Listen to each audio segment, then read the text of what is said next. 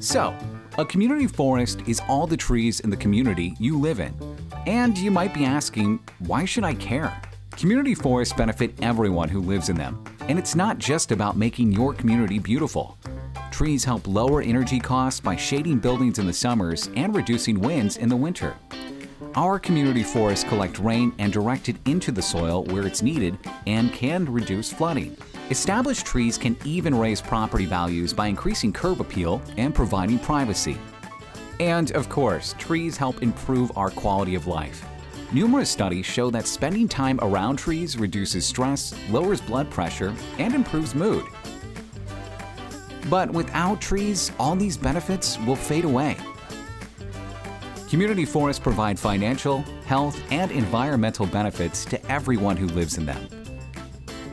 How long and how well they provide these benefits is up to your community leaders, your neighbors, and you. Learn how you can keep your community forest healthy and growing at plantnebraska.org/trees.